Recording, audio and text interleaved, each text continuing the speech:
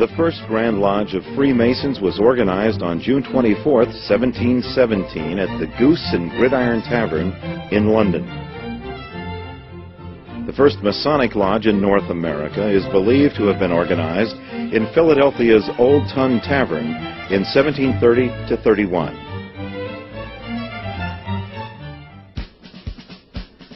Within a few decades, prominent colonialists such as George Washington and Benjamin Franklin had become active Freemasons. The American Revolution was led by Washington and other Masons such as the Marquis de Lafayette. One of Freemasonry's finest moments was when George Washington, accompanied by his Masonic brothers, laid the cornerstone of the U.S. Capitol on September 18, 1793. By 1801, Freemasonry was well established in the new nation, and an exciting new development occurred in Charleston, South Carolina.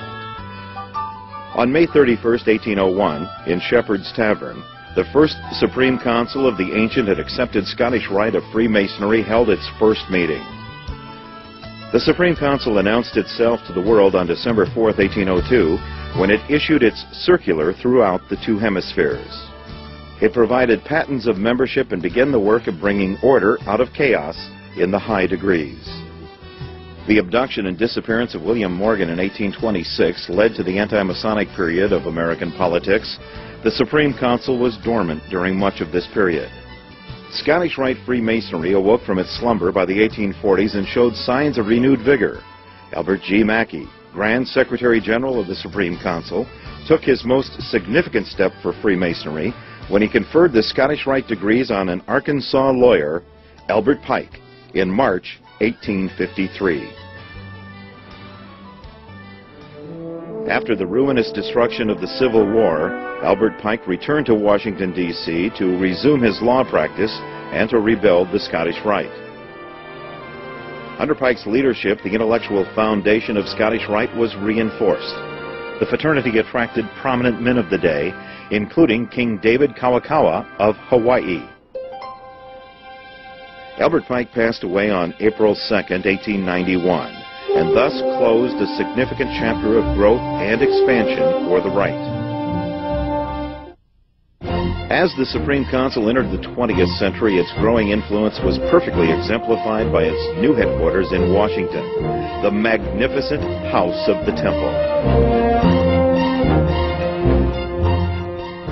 As the Supreme Council was building the House of the Temple, Scottish Rite Valleys were building their memberships by transforming degree presentations from an intimate lodge room experience to a dramatic theatrical production. Just as the Supreme Council had outgrown its original building, the lodge halls that served pioneer communities were no longer adequate.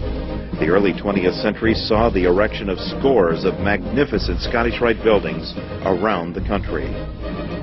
These new buildings were of a size and a magnificence that the founders of Scottish Rite could not have imagined. Albert Pike himself, who never saw a theatrical production of a Scottish Rite degree, would have been stunned at the sheer size of some of our buildings. The Southern jurisdiction did not stop at building just for itself. The tradition of Scottish Rite, indeed of all Freemasonry, is service to others. In 1953, the first Scottish Rite Speech and Language Clinic was opened in Denver, Colorado. Today, there is a network of over 160 clinics throughout the Southern jurisdiction, and the Northern Masonic jurisdiction is following our lead and starting their own network of clinics devoted to helping children. The Scottish Rite Masons have been leaders throughout the centuries.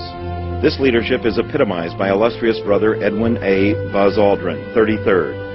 In 1969, he and Neil Armstrong became the first two humans to step foot on the moon. Brother Aldrin carried with him a small Scottish Rite flag, which is one of the treasures of the Museum of the House of the Temple. His pioneering spirit exemplifies the Scottish Rite Creed. It reads, "Human progress is our cause, liberty of thought our supreme wish, freedom of conscience our mission, and the guarantee of equal rights to all people everywhere our ultimate goal." 18 Grand Commanders have overseen phenomenal growth from those early days. Scottish Rite Masons have always had a pioneering spirit.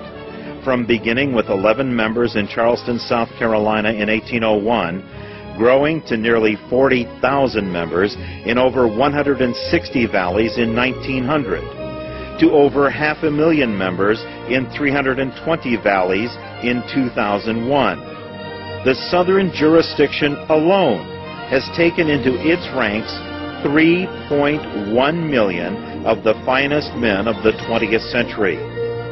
Pioneering spirit, hard work, and enduring values. Values as fundamental today as 2 centuries ago.